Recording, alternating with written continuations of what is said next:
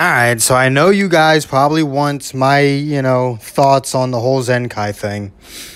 They've essentially made it so that you could get a whole Zenkai level within one multi-summon. I mean, you're guaranteed a minimum of 800, but you're likely going to get the 100 Awakened Z power every time since it has a 72% chance of appearing. Getting a full multi of 100s, which means getting 1,000 in one multi, is very possible. So, realistically, free-to-play players can still get Zenkai 1. However, the idea that we now have to spend crystals at all for Zenkai 1, I think, is the problem here. A lot of people seem to be overlooking that. It's just like, oh, well, I mean, it doesn't cost anything to get Zenkai 1. Here's the difference between free-to-play and pay-to-play. We don't have the luxury of being able to just drop 1,000 crystals whenever we want. If we did, free-to-play players would not complain as much. Even just 1,000 crystals is a lot for us. Because there's this weird thing that that a lot of people want to tell you, that they give out 10,000 crystals a month. They don't give anywhere near that. I actually counted all of it. I counted everything that 100% of the player base has access to throughout a month. Obviously excluding story events, and past events. 100% of the player base has access to everything new that comes out month per month.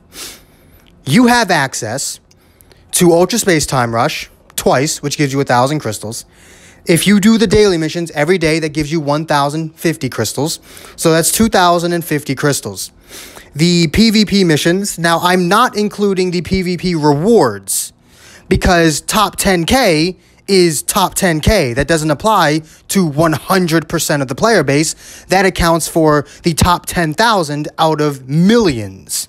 So I can't include that as, crystals that the game gives you, because one, it doesn't necessarily give it to you, and two, it's not given to everybody, so that doesn't even count.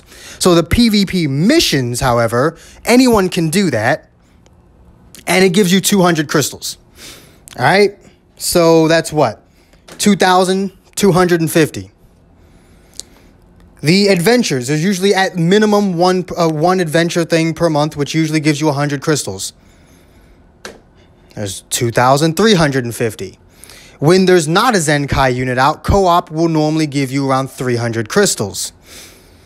Like 300 or 400. I'll say 400. I don't exactly remember if it's 3 or 4. You know what? Just to give the game the benefit of the doubt, we'll go 400. All right?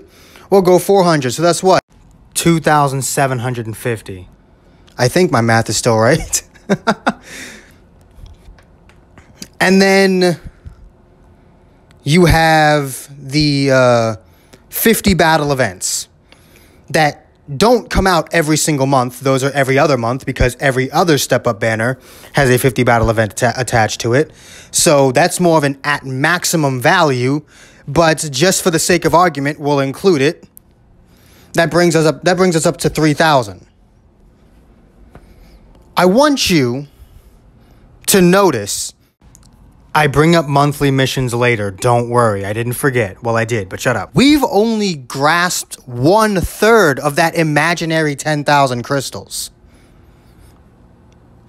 Then there's a whole bunch of miscellaneous Z missions, such as the login ones, that will usually get you about 40 every month. 40, well, I think it's like 20 actually. 20 crystals, is it? For every 10 days? So that's what, 80?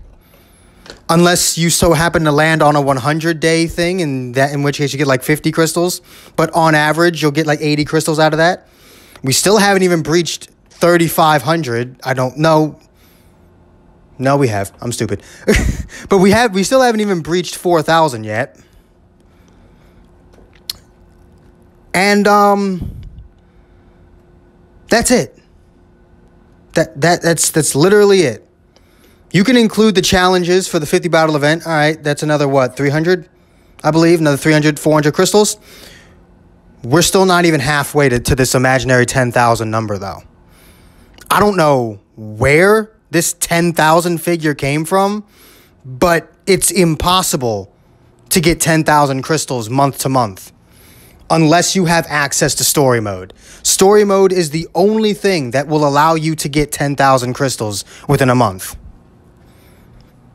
Outside of that, it is actually impossible to get even half of that 10,000 figure within a 30-day period in Dragon Ball Legends. Even during this anniversary, you have not had access to 10,000 crystals within a 30-day span.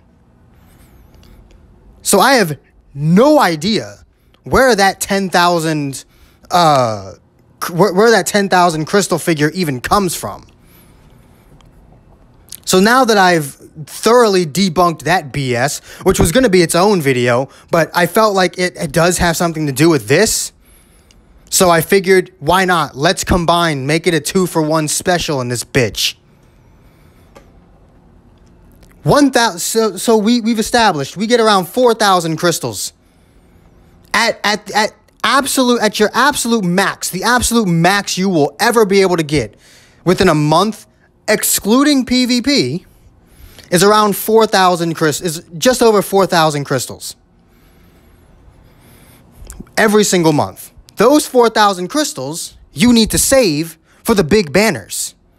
You cannot afford to be chucking 1, 2, 3,000 crystals into Zenkai units. Sure, if you really want that Zenkai unit, you can chuck 1,000 into him or her and, you know, get them the Zenkai 1.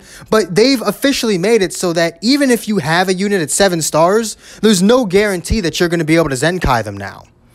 Because you now have to decide if this Zenkai unit you want enough to actually, or you think is good enough in the meta to actually warrant summoning for. And if so, spend all of it. You might as well. Even though that'd be stupid. It's one unit.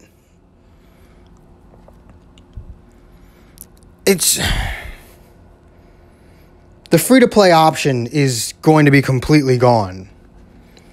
And the fact that people, like, they're upset at the fact that the free-to-play option is gone, but I don't think they understand just how detrimental that is. Before, free-to-play players still had access to every Zenkai in the game, provided they had that unit at 7 stars.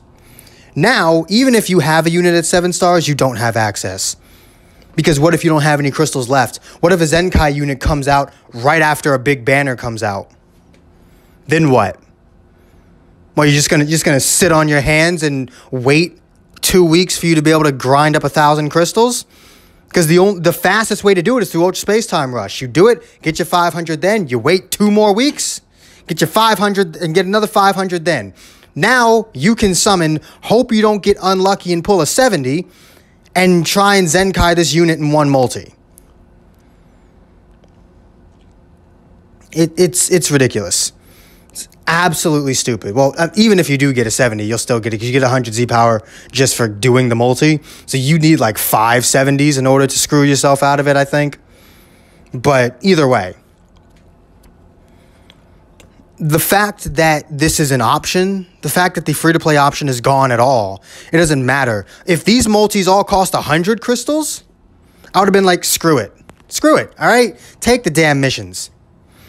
I can spare, 300 crystals to get this full to Zenkai 3. I don't care. Hell, even 200 crystals. I wouldn't have minded 250.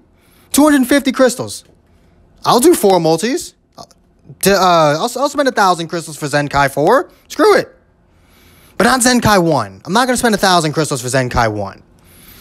And they've made this environment where Zenkai units really aren't that usable unless they're at Zenkai 7, because that's when you unlock all of the boost panels and abilities. With only having access to the updated versions of their old kits and 1 boost panel, the units aren't as good. Like, Zenkai 7 Goku is actually really good. Zenkai 1 Goku has never been used for anything but bench. Zenkai 7 Goku Black is really good. Zenkai 1 Goku Black never has and never will be more than just bench. The only true menace of a Zenkai 1 unit that has existed has been Boo. And the only reason he was as monstrous as he was is because of the team that supported him. He, by himself, at Zenkai 1, is not that hard to manage. Even Beerus is not that great at Zenkai 1. He is a Zenkai 7 unit. All of the units they want you to have at Zenkai 7. And they've made it easier for people who already put money into the game to Zenkai 7 a unit. But for the free-to-play players, it's no easier. In fact, it's harder because now you have to make a decision on whether or not you want to Zenkai this damn unit or not.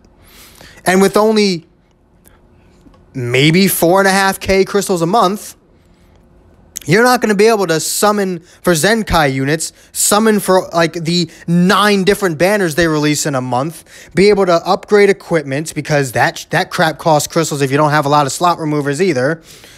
Be able to refill your energy because a lot of people don't have access to, you know, an unnecessary amount of energy tickets. So a lot of people use crystals for that as well. There are a lot of things that you need crystals in order to do. Adding more things you need crystals in order to do is not what the game needs right now. The game either needs to start giving more crystals or start giving you more for those crystals. And yes, you are getting more than you were before.